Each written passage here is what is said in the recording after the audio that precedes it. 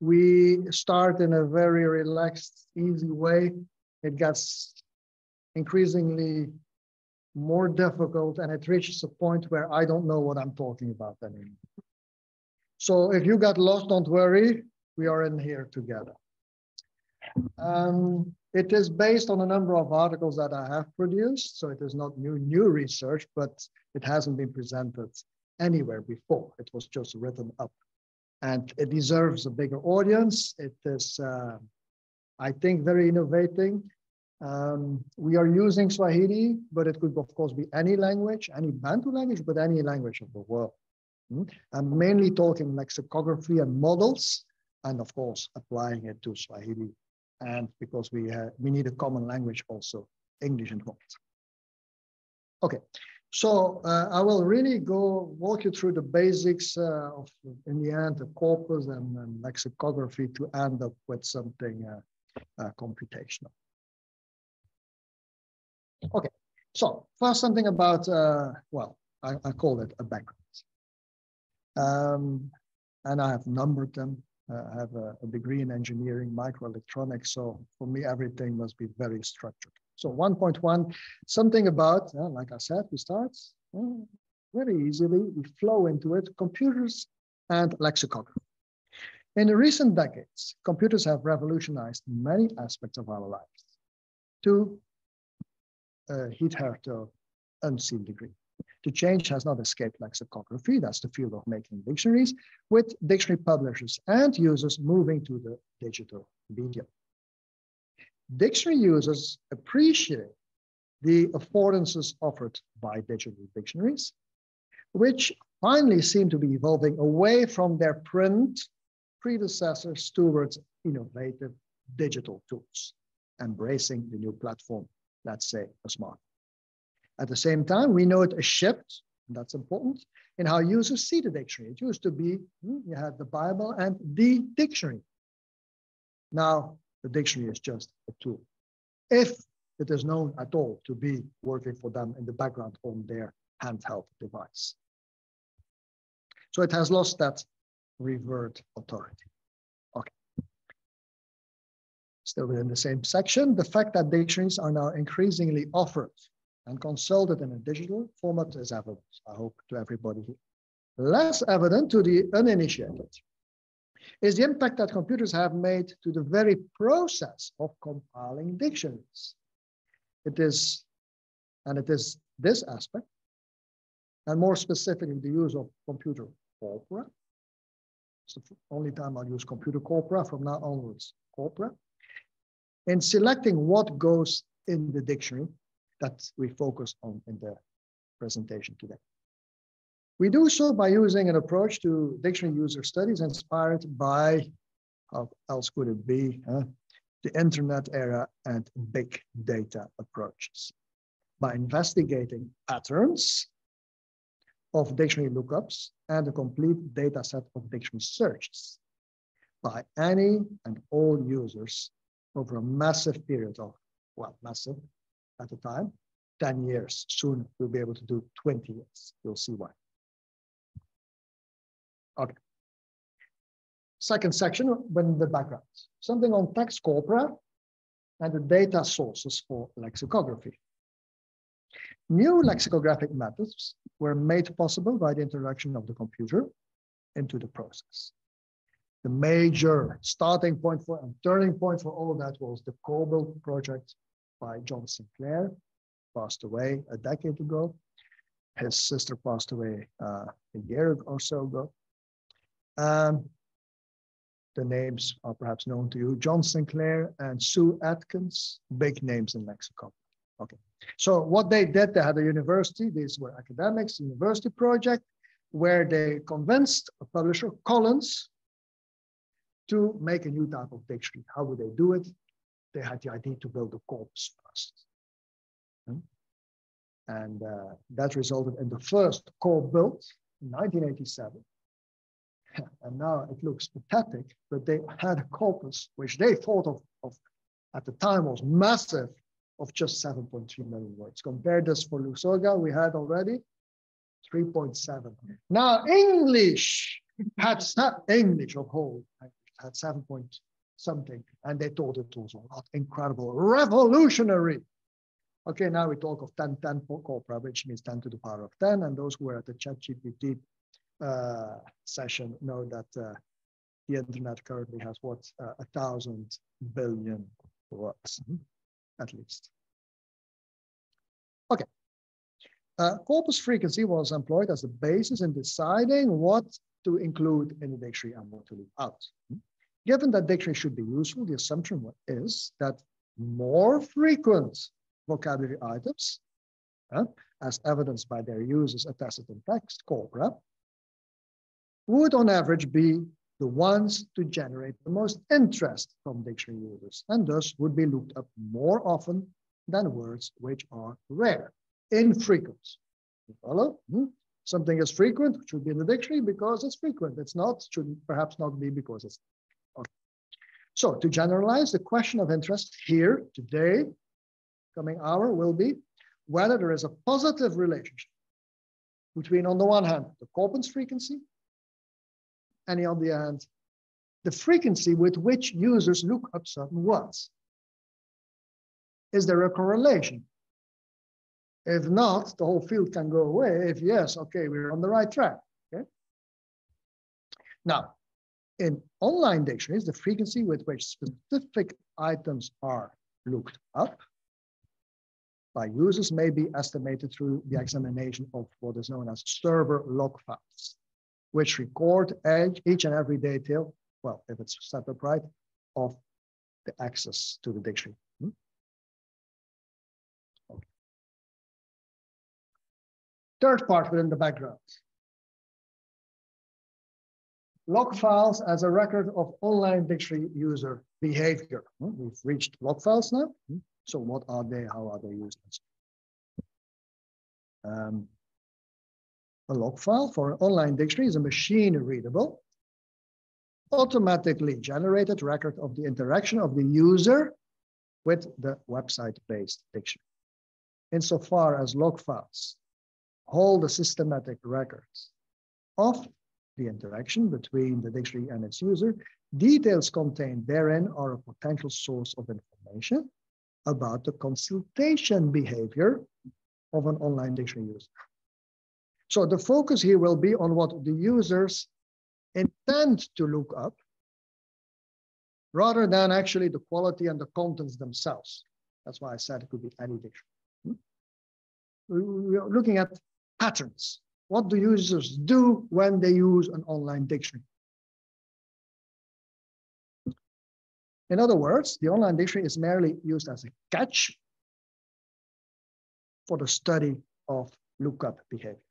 So in our case, we are dealing with two languages with very different structures, as we know, or at least most of us in this room. The grammatical structure of Swahili is very different from that of English, and these are the two languages we deal with. And this allows also for a comparison of the results. Imagine we have similar results. What does that tell us? Perhaps about universalia. Okay. Fourth little block under background. Who else has done this type of work? And of course, not alone in the field of lexicography. Although the early papers were by myself and two members. The first time this relationship was investigated, and I will actually summarize this paper as we go, was in this 2006 article by myself, David Joffe, Joffe's mother, and Sarah Hellewaard, who is a researcher who's now in Canada. Used to be a student of mine at Kent University. So we looked at a relationship between the lookup frequency and the corpus frequency. Now, that analysis back then was based on log files holding 2 years, just 2 years, worth of search strings that had been entered in my online Swahili dictionary in Swahili-English. That dictionary also allows for inverse searches. We didn't really, okay, we did build an index, but you never see the index. But you can search in English because it searches the whole microstructure of all the index. So it's basically Swahili to English But because you can search everything, you can also search it as if there were an English Swahili dictionary. Now, following an earlier observation, that was our very first attempt to look at log files at the Eurolex conference in 2004. We used the Pearson correlation coefficient. Basically, you have two strings of variables and you want to see if they correlate. We used Pearson to basically check, where is it? Yes, the top thing, lookup frequency and corpus frequency, if there is a correlation between the two. And we said back then, so it's nearly already 20 years ago. I'm getting really old. We said back then, do I say it here already? We calculated it and we computed it and we plotted the correlation at increments of 100. Okay, we'll see. I don't give away yet what we found. Okay. Now, there will be an intermezzo now to make sure that Tim and Mr. Kanji also follow something about Swahili. I'm sorry for the professional in the room. So Swahili or Kiswahili in the language, Kis class 7 means the language of the Swahili, is a Bantu language, and Malcolm Guthrie once devised a system to basically know which language we're talking about. In the Guthrie system, it's known as G42B. It is spoken, if you count all types of speakers, not just mother tongue speakers. There are only a few thousand mother tongue speakers somewhere in Stone Town on the island of Zanzibar. But apart from that, apart from the Unguja, there you have up to 100 million speakers. Even in Uganda, but only in the army. We never. It's the lingua franca. If you know it, you can travel through East Africa. Spoken in Tanzania, Kenya, and in the neighboring countries. Now, we move to lexicography from that. If you look at the products, the output is the result of a century-and-a-half-old craft. People copy in alphabetical order from one dictionary to the next. And it's overwhelmingly paper. The few things that exist online or that they have put are actually the word versions of, say, a dictionary by Tukey that they put online. It has no, you can't compare it with the dictionary, with the electronic dictionary we just saw for Lusoga with all this functionality. There's no DTD behind it. There's no big thinking, just manual work. The only one that exists electronically, but it is not, and I really mean it, it is not a great dictionary, is the one that we will be using today. The online dictionary that Sarah Hellewacht and I started compiling over 2 decades ago as a joke. It was really a joke. And she said she wanted to research Sheng. Sheng is a youth language spoken in Nairobi, which is, it has some Swahili, but lots of other influences as well. She wanted to make a dictionary of Sheng, and in the process, one of Swahili. So, okay, here is Telex, here is a computer. Okay, how are we going to do it? Oh, I have a new idea. Let's do it corpus-based, but not like everyone else. Let's just take all the orthographic words as is. We don't lematize anything. We just put them in as is. The full form with object concord, subject concord, stance markers, the whole flipping thing. That means you have a lot of repetition, if not more repetition than roots and stems. But I wanted to try out what would it be if we make a dictionary like this, which of course by definition is super user-friendly. No one has to think anymore. You see words, you can take the written word as it is. You take the orthographic form, put it in the machine, you get the meaning of it. Of course, you could say we can do this computationally. That is true. If a root is sema to speak, and you put this object in front and this dance marker, it will mean he said. Okay, we understand that. Ali sema. Okay, yes. You can generate it, but as every lexicographer knows, the problem of a dictionary, one of the main problems, is that it gives generic answers to context-specific queries. There is always a difference between the meaning you need when you need it and what is in the dictionary on a higher level. You never get a perfect mapping.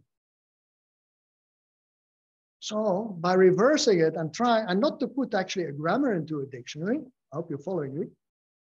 You have to stop me if not.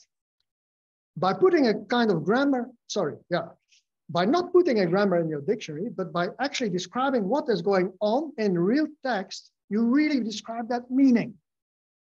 If it's too vague, you'll see examples. So take a simple thing, adjective. The adjectives in the Bantu language, like Swahili, you don't have many. Black. Now, a black sheep and a black person, they have the same root, but the prefix is different. Of course, one is in class 1 and the sheep, well, probably class 9. So one will be mu and perhaps the other just a nasal sound. Okay. You could say, I just put the stem black in my dictionary. It's black. Black is always black.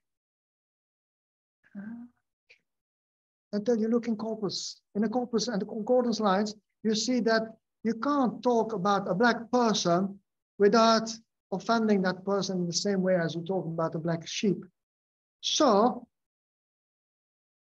the move from just a stem, apply the grammar, to full words with the prefix implies that you can really get the right example with the right translation for the full word in both cases. Is it repetitious? Yes, because you have 15 classes on average. So for each stem, you repeat everything 15 times. Okay, but you zoom in onto the real meaning. Okay. So the dictionary is at its core. I'm going to demonstrate the dictionary as well, but first some blah, blah. It's a unidirectional Swahili to English dictionary aimed at general users. We didn't have anyone specific in mind, with an English index which allows visitors to search the entire microstructure and thus also to return Swahili equivalents to English searches. The dictionary is special, like I just explained, in that the macrostructure for Swahili systematically includes both. I had not revealed that yet. Both the lemmatized, that's lemmatized in our parlance means you have gone to the canonical form, got rid of all the prefixes and suffixes, and you end up with the dictionary citation form, PAF, and unlemmatized, so the orthographic forms. It has both. So if someone approaches this dictionary in the traditional way, I know Ali Sema, I know I have to go to Sema, no problem, then find them as well. So both are there. Why are both there? Because we want to link everything. You see me coming. You want to link all the forms around Sema. So you want the root somewhere and then cross references between. So an example, it is. So you see, I'm not fully speaking anything randomly. Here is an example for Sema. It's probably too small, so I'll do it live. If you look for Sema, you will get actually a long list of things that follow it. But let me try, but I'll have to then find the internet and share the internet. Okay, we start the traditional way is to look for a root. Let's start with Sema, search. Voila. Sema is a verb. Where is it here? No. What do I see? No. Now I see something else. But do you see? you see, then we don't care about what is here. Okay. You on your screen see the dictionary entry. It means to speak, to say. As if you add pole, it means to speak slowly. Sema as an imperative is the root, speak. And that's the novelty of this basic dictionary. You also have akasema, akisema, alisema, alias, and so on and so on and so on and so on. So which ones did we choose to include in the dictionary? The frequent ones. For which ones did we add more info, like examples? Well, the very frequent ones. and so on and so on. How come they all appear when you look for sema? Well, because they all refer to the root. You see it at the end. There's a cross reference to root, sema. Okay. Now I'm looking with the interface in English. If I change the interface language to Swahili, you will see most of the material. I'm so used to it's not there. Is that also in Swahili? Here, at least at the bottom. If I search for the same thing in Swahili, you will see that instead of saying verb, it now says kitenzi. Instead of, well, not everything has been translated. Instead of noun, does it say, what is Ngeli? No, Ngeli is class, and Ngeli 7, class 7, and so on and so on. So it has been partly localized. Seemingly at the time, we didn't know how to say inflected verb. Like I said, it was meant as a toy. And the irony is, if you now search, you Google for Swahili dictionary, is the first one that comes up and still comes up because it is so popular. And why is it so popular? Because of this method. Now, of course, you could have typed in any of these words. I spoke about alisema. If you don't want to parse, you don't know anything about the grammar, you type in alisema, you immediately get this article and nothing else with an example sentence for he or she said.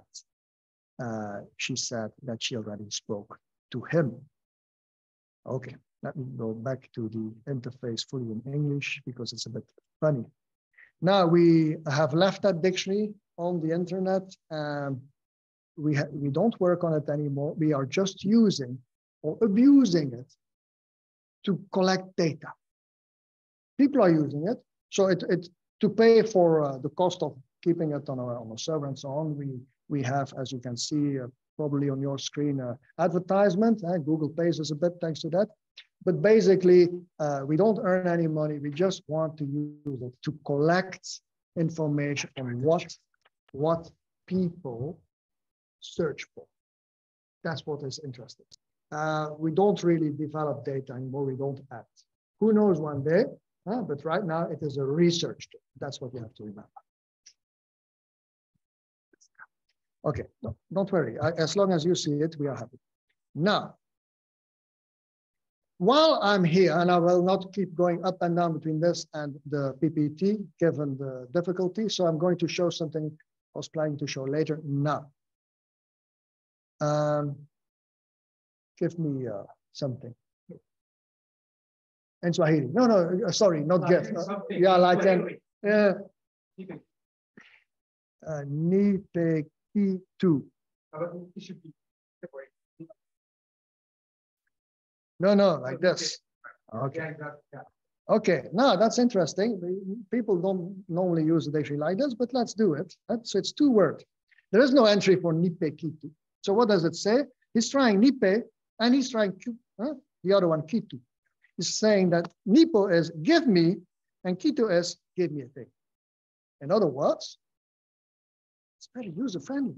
In one go, it's not a machine translation. It's nothing like anything fancy. This technology of 20 years ago, but you get it. No programming, just plain words. Why is it there? Because, of course, this is very frequent. Right? And I know it always works. That's why I can do live demos. People, when they have to come up with something, give something frequent. It's automatic. You will not get something like, look for quadrupeds. I never get it.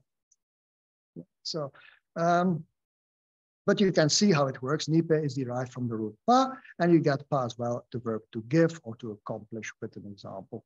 Thing has kitu, and for nouns, we of course always put in when there is a pair, the singular and the plural. Again, in a traditional dictionary, we would never do that. It's repetitious, but we assume, no, don't require people to know any grammar. They can look for the plural or the singular and don't have to think about it. And the translations can then be,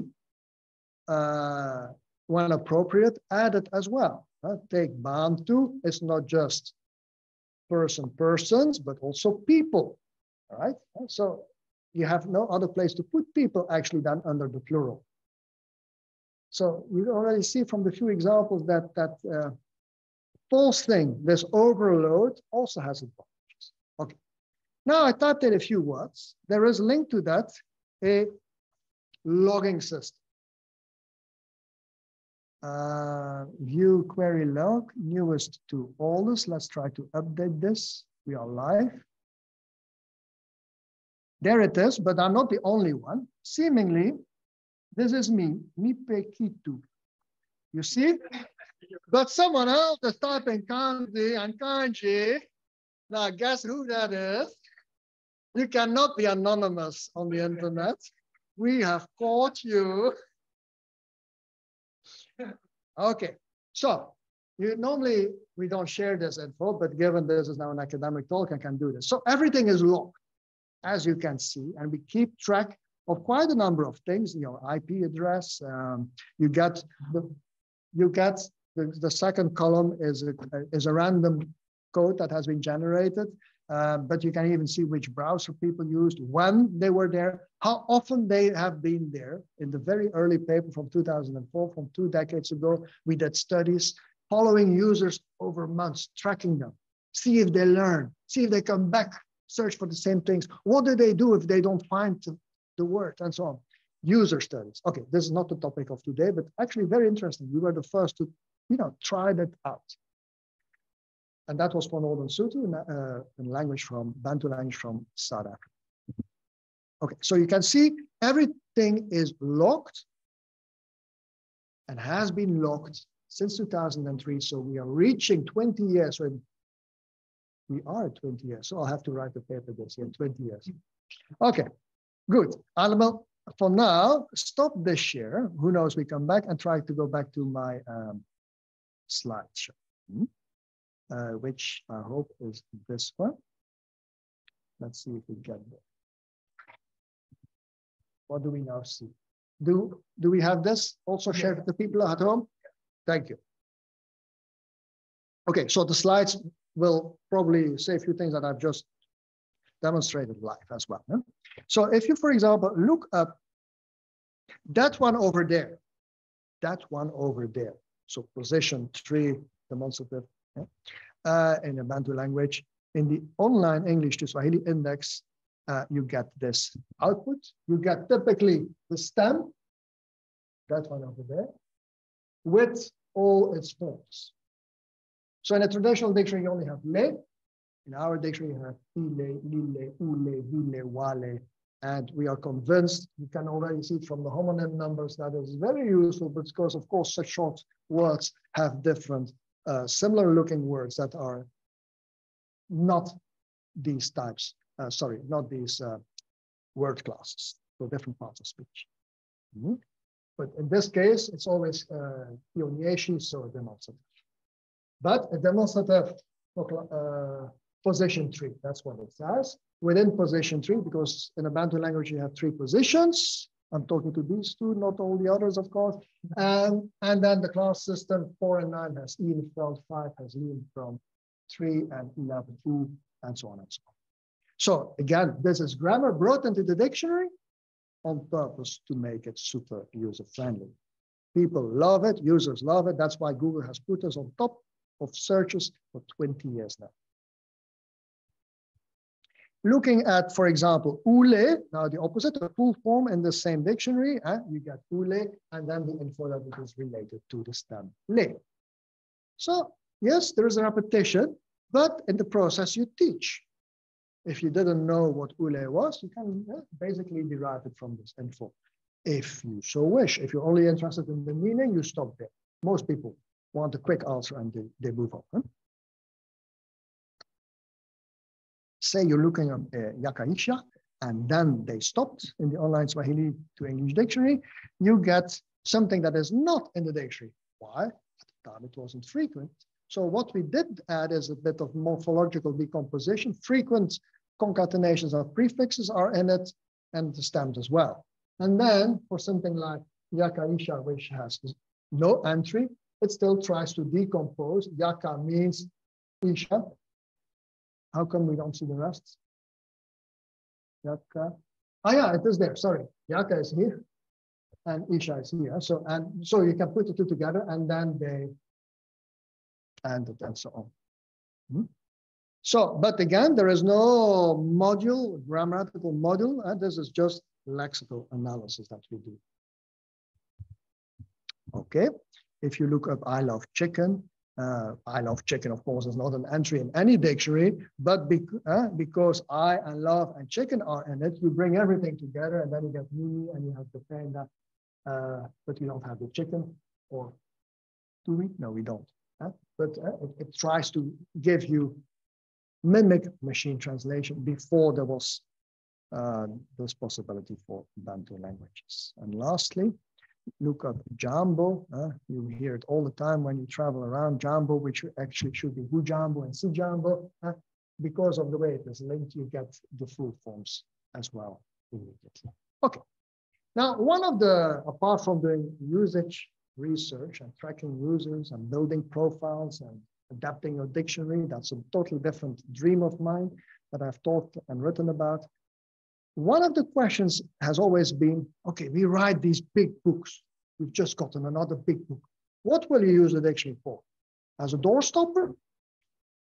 No, I'm not joking. The question is, how much of all that material, 800 pages, do people actually get to see? Because if 50% is never seen, you should not write at 50%. Okay, setting aside the question, which 50%? But do people actually get to see all the words? Ever? Well, in an online dictionary, you can test this. And 10 years ago, these were the graphs. If people have looked up 100,000 words, let's first look at the blue. We're already at 65% of the dictionary that has been seen over time. But if people look up to 500,000 words altogether, of course, you already reach, what is it here? At about 85%. And if you include the cross-references, that's the blue line, well, you can see that very soon, and it's of course asymptotic, you will reach 100%. Conclusion, it's not just a door stopper. Luckily for us, luckily for you, in the end, each, and that's very important, and then an insight we didn't have before the digital world. In the end, each word of a dictionary is seen, is looked up, is searched, if you use the digital terminology. Look up as paper, search the digital. Of course, not with the same frequencies, and that's what it is now. That's the topic of today. So, frequencies now. Okay. This is an example of Nayaya. Okay, so it's Swahili, yes. These are the top ranks in a corpus. So the most frequent word in the Swahili corpus, of course, is always function words. They're always short. It's like in any language. For English, it's and the. So for Swahili, it's na, ya, wa. So na is with, ya and wa to even qua or connectives, katika, zani, and so on and so on. Ranks in the corpus. So you would like to see also high ranks in lookup frequency. Is that true? Well, rank 1 here, people, it's the second most looked up word. No. Can you imagine? Rank number 2, the 6th, rank number 3, and so on and so on. So, okay, at first sight, there seems to be a correlation between rank in a corpus and lookup frequency. Okay, if theoretically now, imagine it would be 1, 1, 2, 2, 3, 3, 4, 4, 5, and so on. Perfect. You put this in a graph, what do you get? Mr. Kanji, what is it that you get? Straight line, yes? Now, if there is a bit of variation, what do you get? A cloud, huh? Fine. So my assumption was, if I do this for my dictionary, Swahili, I will get a cloud around the 45-degree line. And sadly, this is what I got.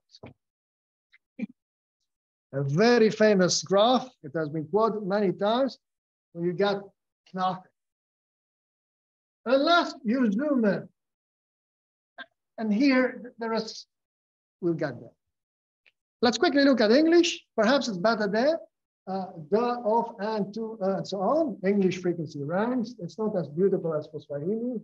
Luckily, people don't look up the and of and in English, but they do. I mean, who needs that? It's shocking.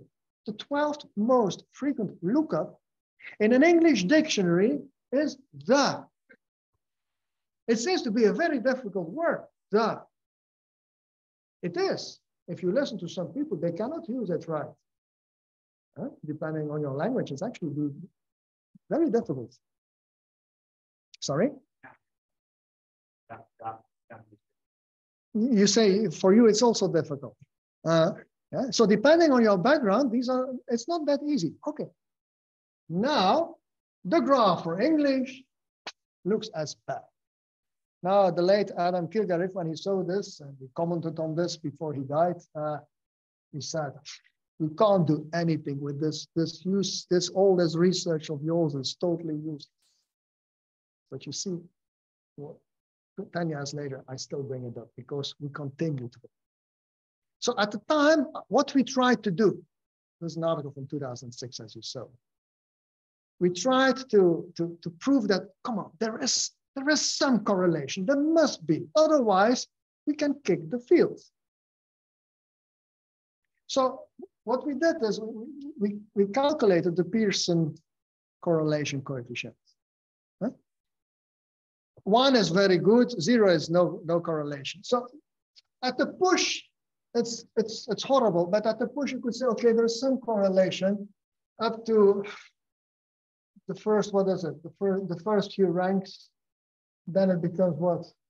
Even negative. So a little. For the few first items, there is a correlation, like we saw for Swahili, ni and wa and ya and kwa and so on. Then that's the equivalent for English. Same pattern, but also not higher than 0.3. So what does that tell us? We reported back then low positive correlation values up to corpus frequencies, or corpus ranks rather, because this is ranks, up to 3,000 for Swahili, up to 5,000 for English. So that's that big graph, the little beginning and the rest. There's no way to predict anything.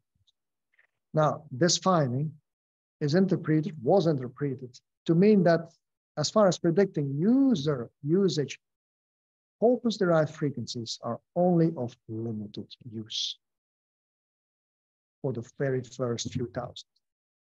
If that is true, which we claimed back then is true, such an interpretation would put into question the rationale for a corpus-based methodology of identifying potential dictionary lemma. So such a negative finding, we talked about negative findings in the previous talk as well, would appear to deal a rather serious blow to a central tenet of the mainstream corpus-based methodology, characterizing much of modern lexicography, and not only lexicography and LP applications and so on. So it needed further investigation. Now, we stopped there. We claimed it. We like to shock. We always have titles that make people wake up, and we stopped there. Now, a team in Germany around Koplanik, and then another team, Caroline Müller-Spitzer, they looked at our data and they said, well, let's try to do better. They did it for German, and they said, it's not true. There is a correlation. The authors argue that the correlation coefficient that we used to look at the relationship actually distorts the picture, since it assumes a linear relationship between the variables, which is not realistic, they said. Why? In any set of data listing word occurrences or lookups, there will be a long tail of very many rare events and then even hapaxes. So using that formula, Pearson is wrong. That was their claim. They tried a different approach, and they proved that there is a correlation.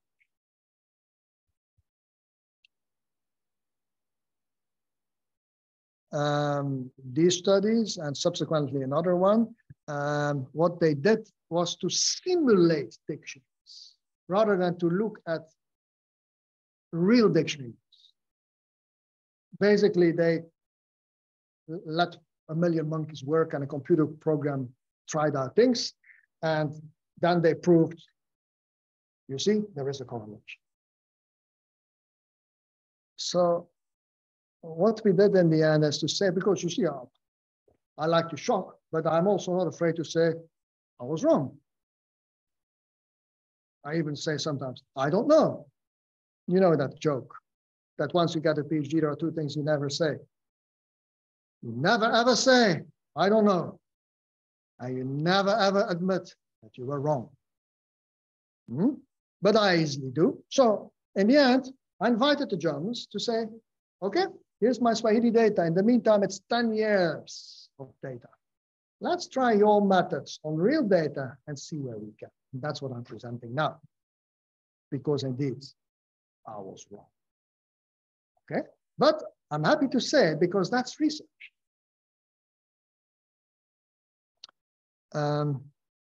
So we're going to replicate the German, let's call it, the German method on the log files, but this time spanning 10 years. So here's the study. Block number 2, the study. 2.1, the research questions. These are twofold. One, it's in big, the aircon fell out. To what extent does corpus frequency predict dictionary lookup frequency? And 2 is, I was wrong, it's a new engine style. Is the predictive power, so the corpus frequency predicting lookup frequency, language universal? That's why having 2 languages and comparing the graphs in the end is interesting. Okay, so how do we go about it? We have this Swahili-English online dictionary. So it is a very basic dictionary. And remember, it is at least initially only meant as a research tool for us. We can play with it.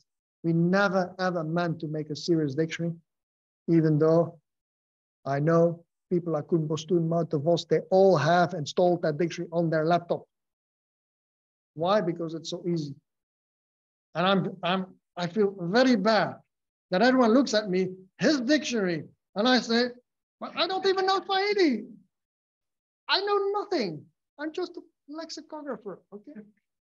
So remember that. It is not a serious dictionary. It's just a concept that we tried out. Okay. Now, over the first 10 years, this dictionary has undergone a number of changes because it's a toy for us to change parameters and see what happens. Ever more data was added. At some point, we allowed sentence searches, like we started with a phrase, 2 words. We started allowing that. We had morphological decomposition. You saw it. We then also saw lots and lots of misspellings, like people don't know how to spell foreign. That's a difficult word in English. If you see that many times, you start rerouting it automatically to the right one, like spell checker does. The substitutions and so on that they use to automatically suggest the correct form of a misspelled word. So we started adding a bit of technology like this to help people. We added Google. I said why. We took off, that may sound strange, the feedback form. We had an official feedback form so that people could talk to us, but I reached a point where I didn't want to answer mails every day anymore, so we took it off. People use it or don't use it, I don't want to know. We just look at the logs. We made a downloadable dictionary, which sells very well. It's incredible, like I said, seemingly more or less everyone who deals with Swahili has that dictionary. And somewhere midway, we replaced the 2 search boxes. You may have noticed, perhaps not. Initially, we had 2 search boxes, one for English, one for Swahili. We replaced it, and currently it's just 1. This is an experiment. And we did this after 5 years. So for 5 years, we have 2 boxes. And for the next 5, only 1. And we discovered something amazing, which I will share with you. Then, unfortunately, the logs have been unavailable for a number of periods. And the logs, the logs, yes, they show that the dictionary has been stolen once. And we also had an attempted theft the second time. You can see that from the logs through time. That's 10 years of usages. Of course, a peak like this is not normal. That is someone who managed to steal the entire dictionary. You just write a script and try everything out, and you bring everything in. Now, after that, we changed the system so that after a certain number, you just get cut off. So here they started, and we know who it is because we saw the logs, and we blocked that person. Now, ironically, 2 weeks after they did that, they came to me and they wrote a client email. By the way, shall we cooperate? We would like your data. You can guess what I answered after I saw this. You don't try to steal and then come and ask for it. But yes, you're never, but you know that. What we said it 20 years ago, you're never anonymous on the internet. I warn every one of my students of the dangers of Facebook and soon of AI, of course. But we know it's so easy to recognize. We've just seen it. It's so easy to see who is using your dictionary because it is every person who uses a dictionary types in their own name in the beginning. It is shocking. And I'm not using this example now to bluff. It is true. People say hello. Hello. They greet the dictionary. And then they put their name in the dictionary. So we say, thank you. Thank you. We have everything we need. We don't need your ID anymore. We can pretend in the articles that we use, we have hidden the IP address and so on, but actually we know everything. And Google knows everything, as Amazon does, and all the others. But you know that. But I also, and we knew it 20 years ago already, we have seen it over and over. Just remember. Okay, the study, third block. Form and content now of the server logs. You've seen the server logs, so that will go a bit quicker. We have, of course, this, okay, in which language are you browsing? That gives us idea if it's a mother tongue speaker of Swahili or English. Of course, it's approximate. The lookup types, we have different types. In which section basically of the dictionary were they, the reverse side, so English or not. We have info on obviously the IP address, the hostname lookup, the term itself they looked for, or more than just the term. The number of times of the number of hits rather they get for each term, a timestamp, date stamp, site ID, and the user agent string. And then in the article we will claim, and it's true, but it's not very useful, that we hide a number of these things and we don't use them. But it's like Google saying they hide it when you request it, but of course they never delete anything. They keep it. Okay, well, now the logs themselves. First 10 years of logs, 30 million searches. Halfway, already mentioned that we changed the number of search boxes. Now that gives you a problem. If you only have one search box, how do you see whether they are looking for Swahili or English? Well, luckily for these two languages, they're different enough to be able to say it's either Swahili or English. There are very few words where they actually overlap. Then, of course, there are personal names that could be anything. But what we do in the end was to use frequencies. If it overlaps, the corpus in which it is more frequent than the other, we assume that it is in that language that they wanted to look it up. I'll come back to that later and I'll prove, but I already say now that was the right decision. That's what it said, so I can go. Okay. Then to make it manageable, at least at the time, we did not include multi-word searches in the study. And indeed, we say here, and it is true, the IP addresses were replaced by non-identifying numbers in order to be in accordance with the GDPR. This GDPR, yes, this to protect everyone's identity. Fifth block, corpus frequency lists. Okay, for Swahili, we use the 22 million corpus. Currently, it stands at double that, which has about 500,000 types, and so unique orthographic forms. Most of it comes from the internet, including some books that we had scanned at the time. I think you saw in the meantime that we have far more than 50 books. We have a big library. I think I showed it to you when you were in Ghent. We have a whole archive, thousands of Swahili books now. Now for English, it's much easier. We just talk to the people behind the sketch engine, and we got the top 200,000 unlemmatized forms. Unlemmatized because the Swahili one is also built like this, so we wanted to compare apples with apples and not apples with oranges. An M10, 10, 12 corpus extracted from that. Okay, what's the analysis and the results? First block, we prepared the data. We followed the method of our German colleagues. We introduced a concept known as requests per 1 million requests. It's a trick to normalize per million. Okay. And then you divide it in big categories, not like I try to do rank 1, rank 2, all the way to the end, but first just 3 big categories.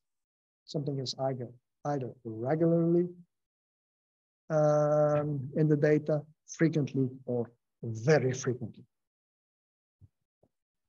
Okay.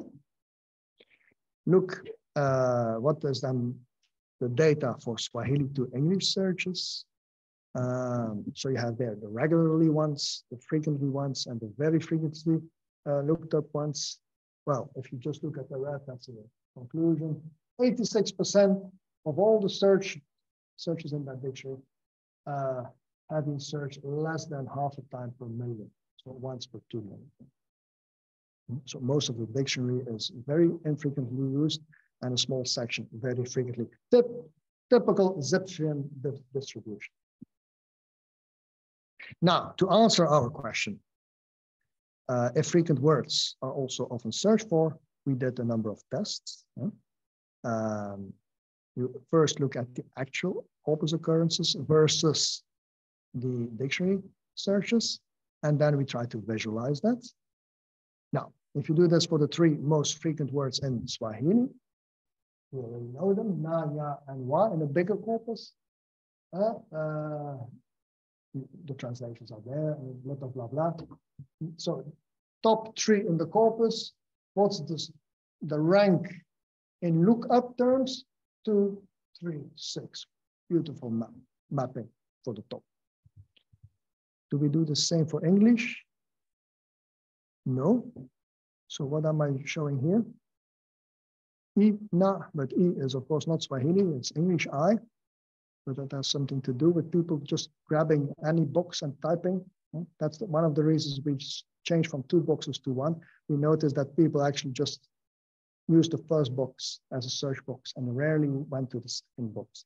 So at the top we had Swahili, and you had as a top word I, which of course is English I. So I'm running ahead, but what am I showing here? Wait, the most searched for Swahili word, it's not Swahili. In terms of our Swahili corpus, we note frequency per million. The rank in the corpus is 513 only, yes? But for na, it is rank 1, and for ya, it is rank 4. Also beautiful mapping. Now, if you look at regularly, and that was the top, it's a beautiful map. But if you now look at regularly and frequently, and here's a few words in Swahili, Nitaku, ya, Jama, Tutu, and Piki. Basically, and I didn't put anything in red, it's because you can't say much about it. You can't predict where they'll end up. And also for, what was the previous one? Yeah, that is both regularly and frequently, and the next one is just regularly. Same thing, Swaziland, Yakwamba, Vilo, which is actually a typo. If you look at the corpusy ranks, it's 11,000, 99,000, 20,000, so it's all over the place. So if you look at it on this level, like we tried in the earlier study, you don't get anything out of it. That is why you move to these rough bins, 3 big groups. So once beyond the top ranks, comparisons on the level of the individual words are not very meaningful. That's what we just saw. You need a simple visualization. That's the way we do it. Corpus frequency and the searches. So something that is very high, very frequent in the corpus, is it also searched for very often? Yes. something that is infrequent in the corpus, infrequent, few times. So what you want is that the yellow goes down and the red goes down. So if you see it in three groups, clearly on this level, there is a correlation. Not for the orange, it's the middle group, that's the problematic group, but for very frequent and very infrequent, there is this correlation. So if you now want to fine-tune this model, you employ a strategy whereby incremental virtual dictionaries can be created. Virtual dictionaries, you pretend that you're building a dictionary by putting in words that you know people look up, or the opposite, not the words that people look up. We'll get to it, but virtual dictionaries, you mimic the searches.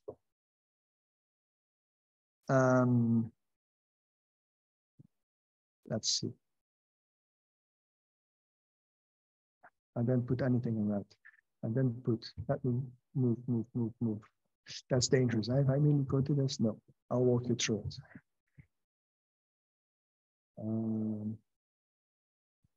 Let's see. So if corpus frequency were unrelated to search frequency, the number of entries included in a virtual dictionary should have no effect on the proportion of words that are searched for either regularly, frequently, or very frequently. If, however, corpus frequency and search frequency were indeed related, we would expect higher inclusion rates of each of these categories for a virtual dictionary, including a smaller number of these items. With a greater number of lower ones, fewer words should be searched for in each of these categories. And this seems to be the case. For example, perhaps that's easier than the blah, blah.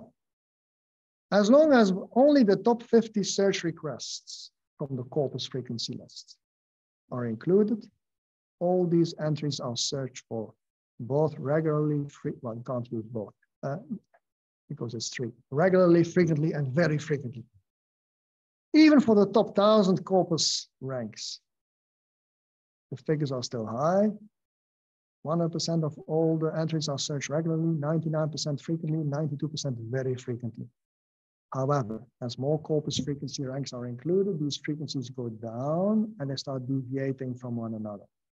So for example, at 30,000 search requests in terms of corpus frequency, you get to 75, 58, 26. And that is the graph now that shows it.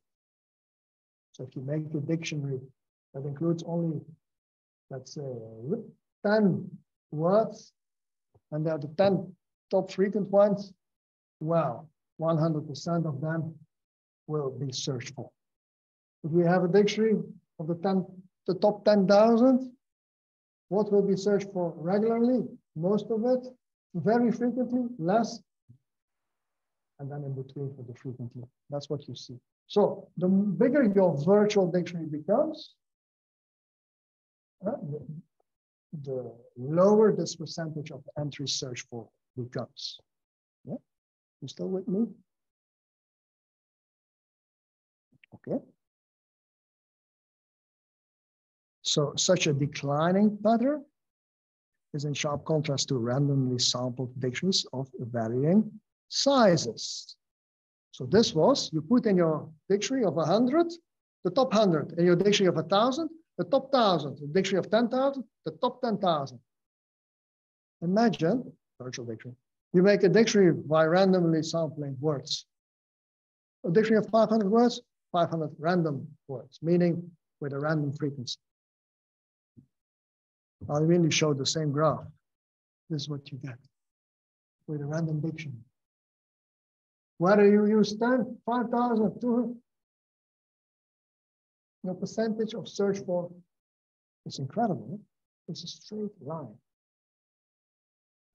Very frequent, very frequently searched for. If your dictionary is random, is what? 5% throughout, no matter the size. Of course, it's random, no matter the size of your dictionary. This is an important graph for the conclusion. Okay. There is a variation of this of this idea of using virtual dictionaries. And actually they got the idea by one of the things I wrote once. I said, corpus frequencies do not predict lookup behavior beyond the top few thousand words of a language. That was my conclusion. And that big graph where you could see nothing, only at this little corner you had perhaps correlation. That's why I said that. Well, they tested it to test this hypothesis with our data. We excluded the top 5,000. Okay, we got rid of this. The only place where there was correlation, we throw it out. And even the top 10,000 in the new test. And let's see now what we get. Well, so you create two types of virtual dictionaries. A dictionary that consists of the next 5,000, you turn out the first 5,000, and one of 10,000 if you throw out the first 10,000.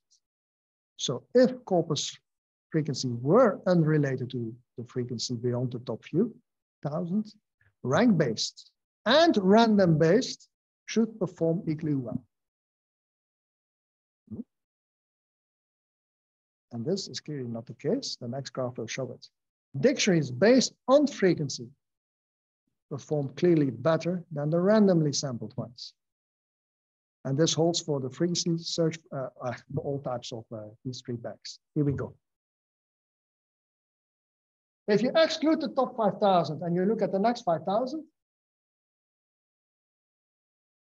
yeah, if your dictionary for the next 5,000 still uses the next top 5,000, the percentage of those covers goes to 70. If it is random, you barely reach 15%. This orange is for frequently. The very frequent ones are this shaded section. Same for 10,000.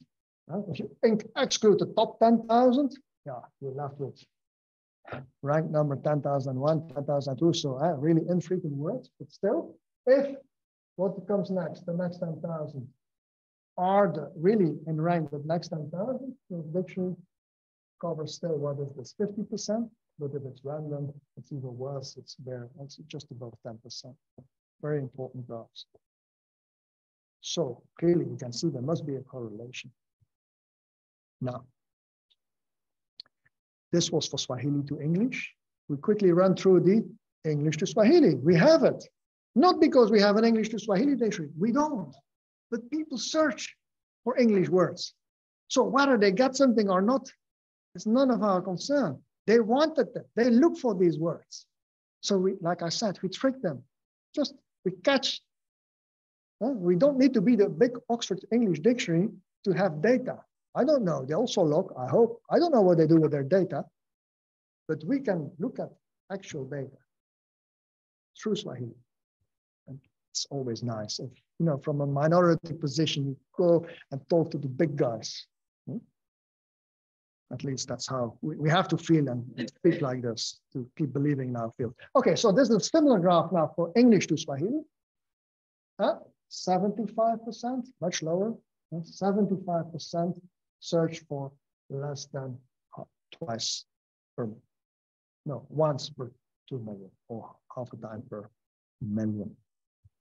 Now we go through the same things again, test 1, 2, and 3, and so look at the top 3 frequent words, the, and 2. It's not 1, 2, 3 this time, 10, 43, 7. Again, luckily, people don't look for these words too often in the dictionary.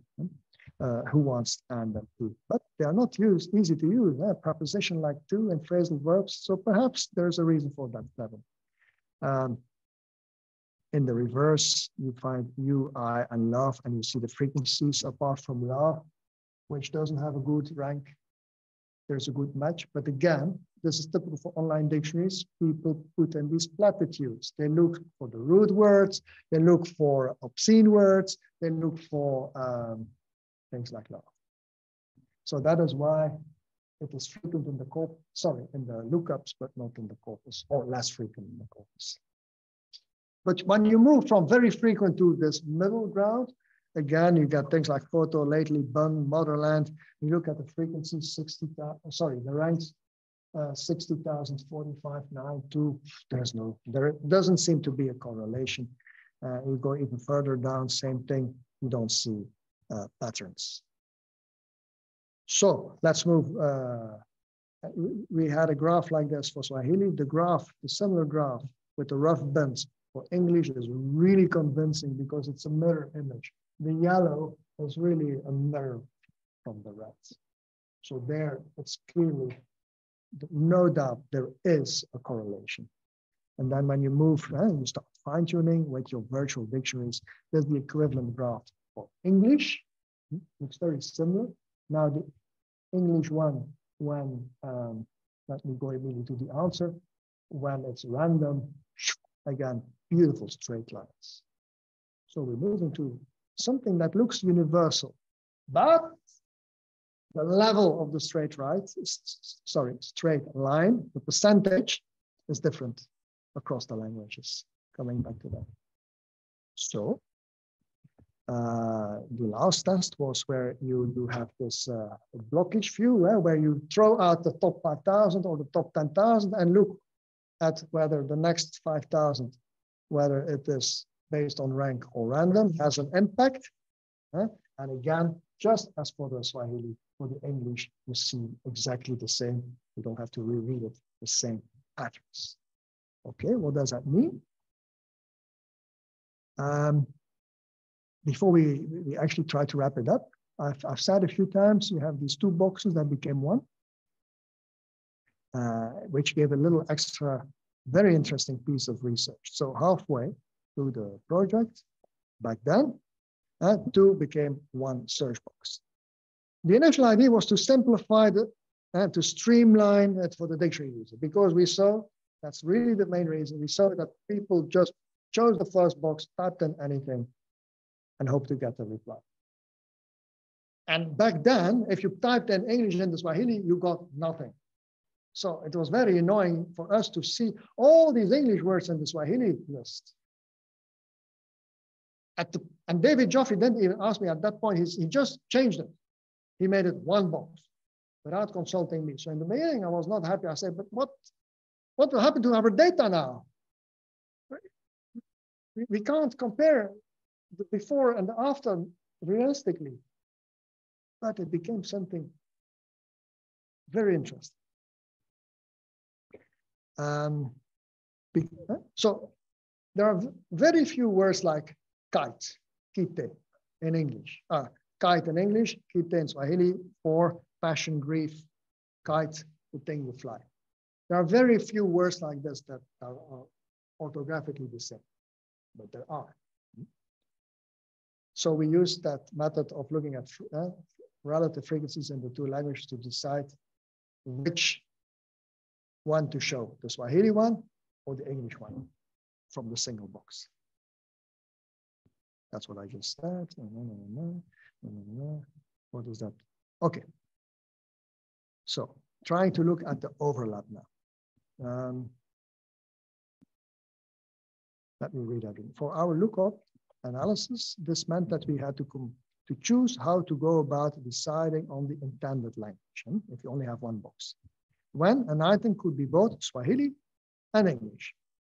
We opted to use a simple heuristic to do so. An item that is both found in both corpus frequency lists is assigned to the language for which the normalized frequency for that item is the highest. That already said. We can now also study how well this strategy worked. Okay, so we undertook a study for the overlap between all the types in our 22 million Swahili corpus and the 200,000 top types from the N1010 corpus. It turned out that there were 17,890 types. Looks a lot, of course. We're talking big data. It's 500,000 types. So of those 500,000, 17,000 appear both in, or pretend to appear both in English and Swahili. So we actually went manually through this to have a gold standard in the end. 94%.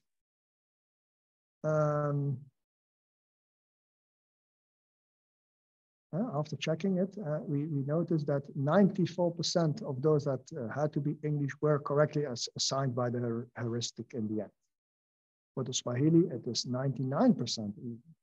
Then we have a category others, which includes proper names, abbreviations, place names, other languages, typos, junk, really, really junk. So actually things that could belong to any. So if you don't include that, our decision to use relative frequencies was correct in 94% of the cases. So this is an excellent match. So future researchers don't have to repeat that, at least those who map Swahili and English. The gold standard also gives us an insight into the value of the use of two separate search boxes, one per language versus the single combined search.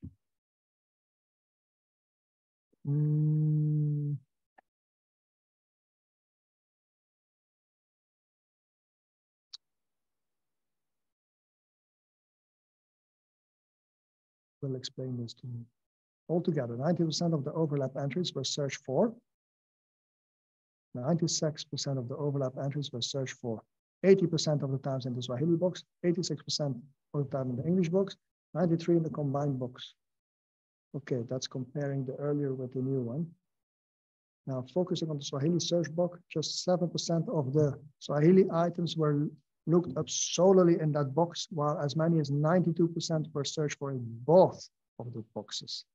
Similar, that's like an antique clock. What is that?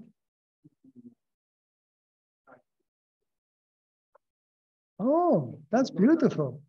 That is the end of the class, that's the bell. Oh, like a clock in Europe.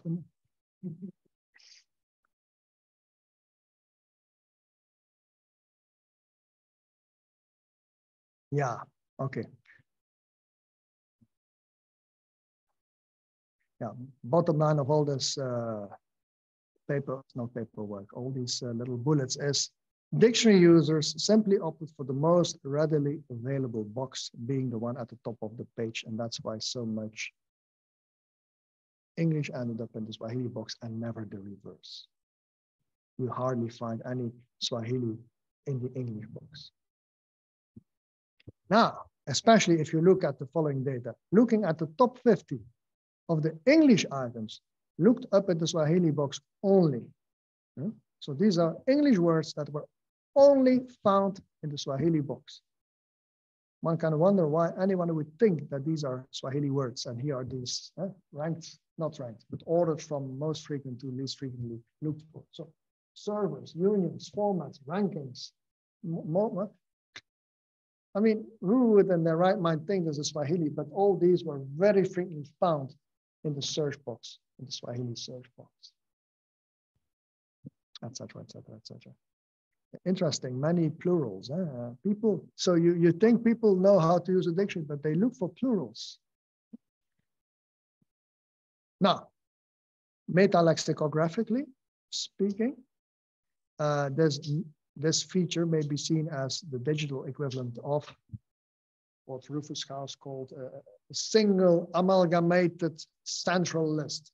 Think of Afrikaans and Dutch instead of having an Afrikaans Dutch and on the other side a Dutch Afrikaans dictionary. No, they make one lemma list, they amalgamate, because there are so many forms that orthographically correspond between Afrikaans and English. They just try to make one long macro structure, and then basically instead of saying what it is, say what the differences are. In Afrikaans, this is like this, unlike the Dutch, which is the opposite, or etc., etc. Sometimes the same as well, of course. So we concluded, and we are convinced that one box is better than two boxes. And this is shocking because it is against, at least a mathematician or a scientist would like. We want order, we want logic. But people don't want that. That's why Google actually only had, for a very long time, just one box. Nothing else. Just a box. So actually, we could say we reinvented the wheel, but then from a scientific lexicographic point of view, we try to force people. If you want to look into this side of the dictionary, do that. If you want the other side, do something else. No, the search engines were right all along. One box for everything. Japanese, Chinese, Dutch, English, French, one box, just start typing. You could have started with, choose your language first, and then you start typing kanji, and here is your help file. And for this character in Vietnamese, do this, and for nodos, do that. No, one box. If you anagram, then they know which language you want. That's it. So we found it out, but it's interesting that lexicographically speaking, we have this data now. So it was never meant, it was an accident, as I explained, that it came about, that suddenly we had one box. But we did some research on graphical user interface, actually, how to design a good working tool. It's a nice thing that we discovered on the site. Okay, so if we now bring everything together, concluding part, using, on the one hand, words actually looked up in a decade's worth of logs of Swahili, respectively English, in a real-world online Swahili-English dictionary. On the other hand, actual and word occurrences for these two languages, as found in large corpora, we propose two sets of simulations to settle the debate as to whether or not there is any correlation that words people actually search for versus what people actually speak and write, as reflected in corpora. Both our testing approaches revealed a clear positive relationship between corpus frequency and search frequency. Items that occur more often in a corpus are also looked up more often in a dictionary. And even more significant, items that appear less often in a corpus are also looked up less often in a dictionary after all. And this is very important. It proves that this invention, this revolution since Cobalt was the right one. And to base corpora on frequency is the right choice and the only way to proceed. Because, especially that last line, items that appear less often in corpus are less frequently used, looked up. So there is no need for them. So you must really cover, if you have a desktop dictionary of 50,000 entries, you must really make sure these are the top 50,000. And not start saying, oh, but this is an infrequent word they might use, may want. This is all advertisement, blah, blah. No, they want frequent stuff. It's not because the Russians sent out Sputnik today that quickly you have to stop the press at Merriam-Webster and include Sputnik in your dictionary. No, it's infrequent still. But they did that without data. And the effect is evident in both Swahili and English. So our first approach was an entry lookup simulation. The idea being to include incrementally more items in a dictionary from the top of a frequency list and to note how many of them are looked up either regularly, frequently, or very frequently. This analysis demonstrated that as one digs deeper into the frequency list, apparently ever more of the not so popular items are also looked up. Now, blah, blah. When the same exercise is repeated with dictionary entries included randomly, rather than based on the top ranks in a corpus, the proportion of items looked up, these three categories again, remains virtually constant. So if you make a dictionary randomly, you achieve nothing. And you see, and this is important because many dictionaries for African languages, to bring it back to us now, are random approaches. We go into the field and we just happen to collect what we collect. There is no, okay, sometimes there's a method, I have to be careful. If you use an ontology, there is a method at least. But in the end, these terms are random. And there are dictionaries, I remember in South Africa where I worked for over a year, there are even dictionaries where in the introduction they say, well, you see, whether something is in my dictionary or not, it's accidental. If it's missing, it's just because I didn't stumble upon the word. Someone, Sneeman, I remember von Odensoet, who wrote this in his preface of his dictionary. If it's missing, I just happen not to have seen it. And that's a problem. Our dictionaries are random. In other words, the use of them is one of those straight lines, which are what, 20, 30% of what people need. Reformulated. There is no effect. What was it again? Yes. No effect whatsoever of dictionary size on lookup success. One is just pooling random dictionary samples of varying sizes from a corpus. So it has implications for fieldwork if we link it back in. That's why we always go to the field with, frequency-less corpus. So with regard to the issue of the point at which the corpus frequency is no longer helpful, as I have hypothesized, to be around 3,000, 5,000. The new batch of simulated tests consisting in discarding the top demonstrated that corpus frequency continues to exert a positive effect. It was actually a nice trick from my colleagues from Germany to say, let's get rid of the top and see what happens with the rest. You still have an effect. Beautiful thinking of them. The rank-based dictionaries exhibit clearly better coverage than random dictionaries. Reformulated in order to boost lookup success for words looked up less frequently in a dictionary, the best way to select those lesser frequent entries remains those based on corpora. Because I remember a discussion with Adam Gilles-Maurice, who's the big name in corpus studies. Once you reach a certain point, you can't use the corpus anymore. No, it remains useful.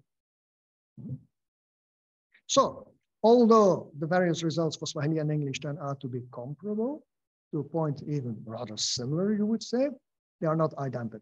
Indeed, take the first set of simulations, the fact that lookup success rather remains constant in dictionaries for which the lemmas have been randomly selected, is actually a stunning outcome. And those graphs where it is a straight line when it is random. Because look at the baseline for Swahili. For regularly looked up material, it is 30%. Frequently, 17. Very frequently, just 5. English is better, 45, 28, 10. But what does that now mean, those numbers? This is a fantastic insight. Take English. No, that's the Swahili. Swahili. The baseline for regularly looked up material is 30%. A randomly compiled dictionary, in other words, will never be worse than 30%. You cannot go below that. So from the moment you do your best, from the moment you put in some logic, some thinking, some frequency, this 30% will go up. You will never have a dictionary that is as bad as 20% for Swahili, for the regularly looked up material. It's fantastic. You have a bottom, and you cannot go below that.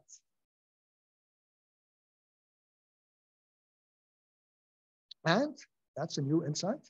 These baselines are language dependent. Each language works differently. It has different morphologies and so on. And in our case, we saw it is much better for English than it is for Swahili. Of course it is. Of course it is. Think of an English verb, it has 4 forms. An English noun, an English adjective has 3, and an English noun has 2. Try that for a Bantu verb, we're in the hundreds, and so on. Okay, so of course it is better for English. But still, we have discovered this experimentally with real, and that's the nice thing, with real data attached to a toy dictionary, but still as useful as if it were a perfect dictionary. We claim that this is a direct result of the different morphological structure of the words in Swahili.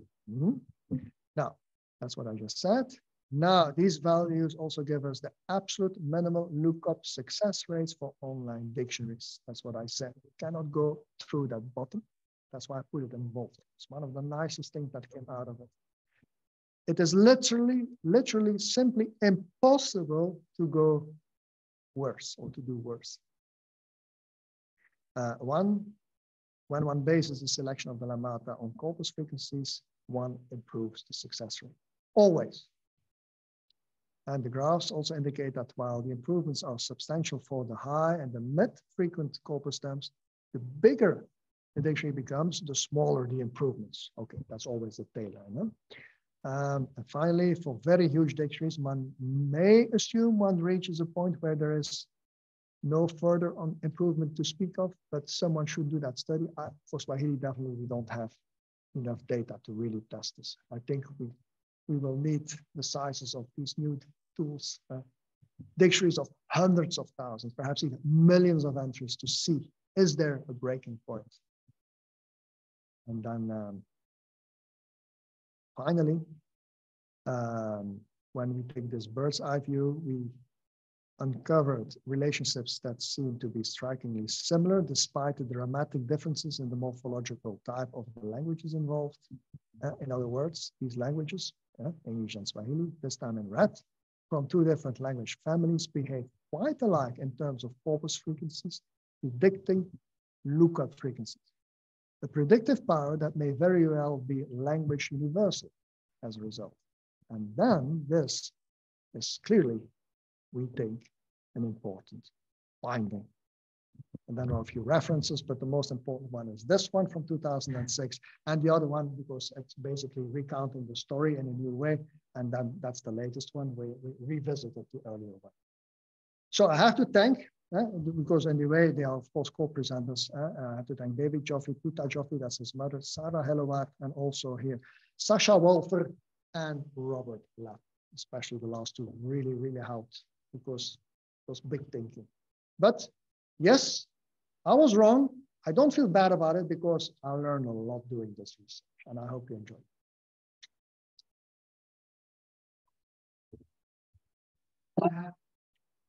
Where I have copyrighted the list of entries.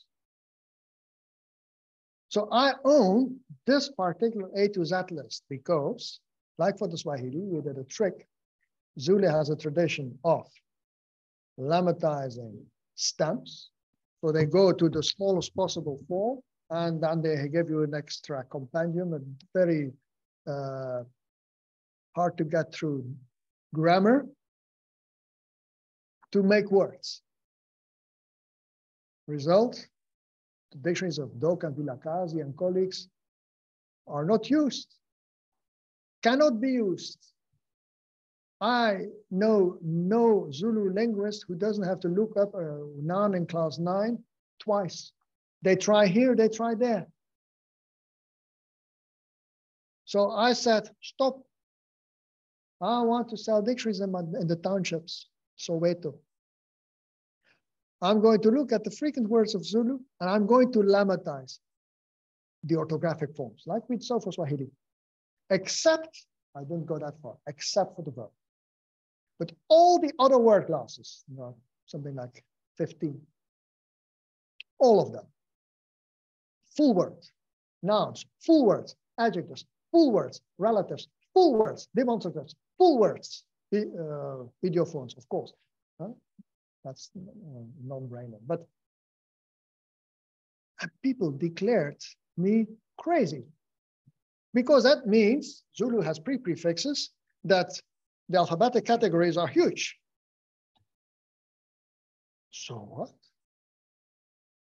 It's not because no one has done it and you have a tradition of 150 years that you cannot break with tradition.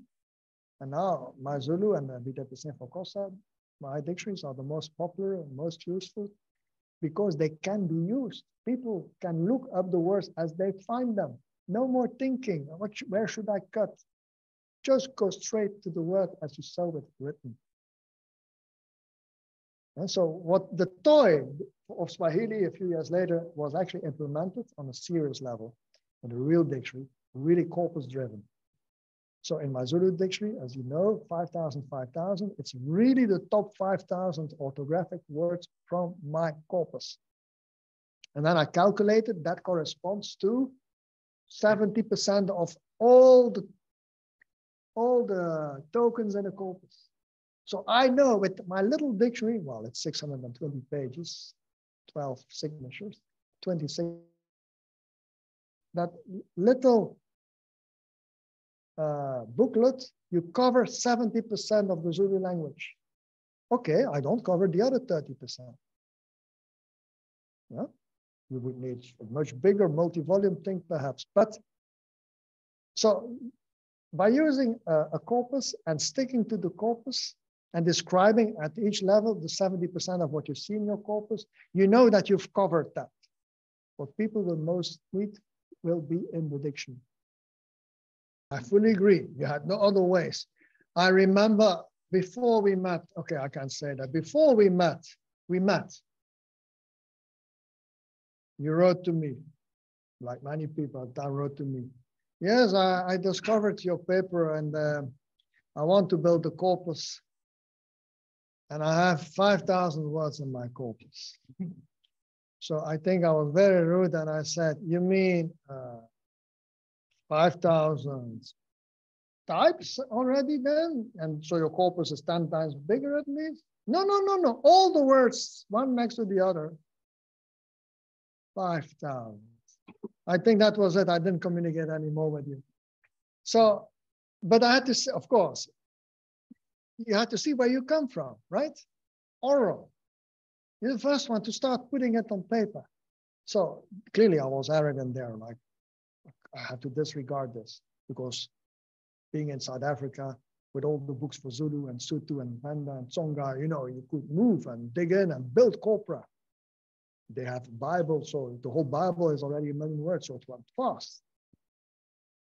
But yes, I have colleagues, as you know, Jacques van Kemeren, who was one of the supervisors of my PhD. He even then wrote articles on purpose in the title, a non-corpus-based approach. Because when he goes into the field to collect the dialects of Flanders, he does not use a corpus. He has an ontology, much like the dictionaries. And it goes from man to the animal world, to the plant world, and so on and so on and so on, to cover fields. So I agree, and I admit there are other ways. But probably given my background, I like to count, I like distributions, I like graphs, so I need to quantify. So for me, anything you do, I want to digitize as fast as possible and run a script over it so that we start. But I agree, if you start from scratch, there's no corpus. You have to start with a Swadesh list. You have to start doing palatography first to understand the sound and so on. Yes. So they're not competitors. They're actually, yeah. But as you've seen, I hope over the years now, you start building a corpus. Yeah.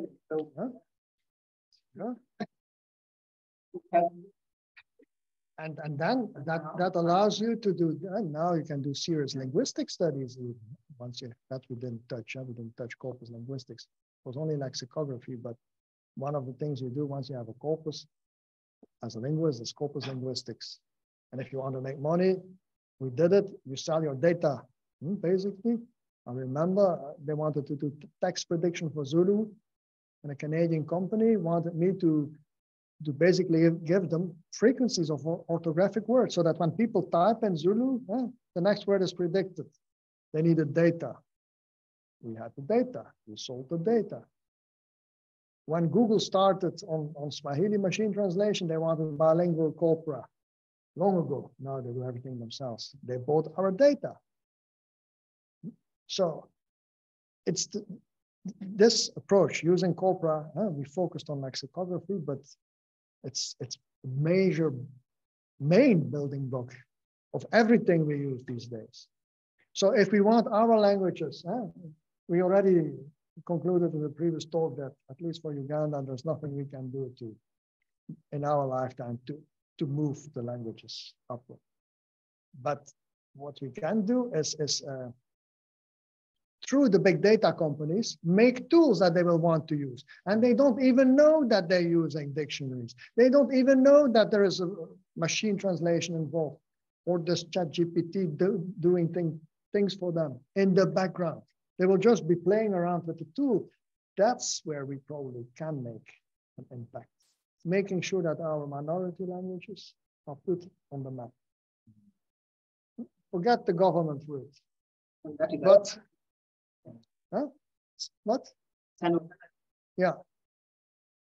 But it may be because of my background that I say this, but well, we try both. That's why working together from different angles helps. You try both, but language politics is tough. Politics is tough. Big data is also tough, of course, because we're a very small player. Yeah, of course. What we saw is only possible online or in a digital format. You cannot print. It's like Wikipedia. You've reached a point where you cannot. It would be absurd to print it. So I think I said it in the beginning when we went slowly. These are things that are now possible thanks to the going digital. We go digital, we explore things, we get answers to age-old questions like which percentage of my dictionary gets to be seen in the end, everything, you now know. And we also create new questions because of this new digital format. But given the future is digital, in the long run, even for Africa, and they all have a toy. There is still hope. I think both of us are still positive. That's why we continue in the field. But if you look at face value, at the facts and the struggles we have to go through, we are actually mad to continue to believe in it. Yeah. Unless you say it's just for me, I have to because I'm paid to do it. Yeah. If that is the attitude, it's my job, I do it. I go to the field because someone said I have to. Right? And I write a report and then I get more money. I can go again. It's possible that is actually the only thing that drives us to do it. But I don't have the impression. I think many of us really do it because they believe it helps humanity forward. And it's a big word now, but at least those people climb a ladder. We had a question, I think, from in the chat. Let me open the chat. If there is a question, it was a question. Can we ask a question? Are we allowed to ask a question from here? If I recall correctly, from the presentation, multi-word searches were not studied in the project. That's correct. Is this? No, if this is the case, any specific reason why? Oh yes, because computationally it would just have become a much, much bigger project. You also have to think, what do you do with the multi-word? Shall we now parse it and put each of the parts under the, as if they were looked up separately, or treat them as a whole, like an N-word, a two-word string, a three-word string, a four-word string, and how far do you go with that? So we felt, well, it's already 30 pages in the written out version, so it was long enough. But I'd like to see someone tackle, for bigger language, a study of the multi-words. Yes. Does that answer your question? Please, Hamtoro. Yeah, thank you very much for the question. Thank all of you actually, because you're all part of the team for the invitation to share. Basically, we each chose a topic to give a kind of overview and documentation, and in my case, dictionaries, corpus-based dictionaries. We just picked one because we are in the Swahili environment here, but this is what really our hobby is. But if you come to the other talks, you will see that as a lexicographer, I do also many other very different things. This is really applied lexicography. But although applied, but it became, it's more on a meta level. It's about thinking about how we go about our work. But I can confirm that there was quite some talking meta-lexicography, there was quite some discussion in the academic literature. The Schryver and his team wrote this, what shall we do with it? Because if it's true, it's a big problem. And people didn't really see an angle to rebuttal it. So for some years, I was happy, but also unhappy because you're in the field. You want to believe that you're doing the right thing, but you have just disproven it. It was difficult. So I'm happy that we found a way out, that we're back on track. Data, frequencies remains important. Not just to sell ads next to your emails and so on, but really for making sure the tools work and are as user-friendly as possible.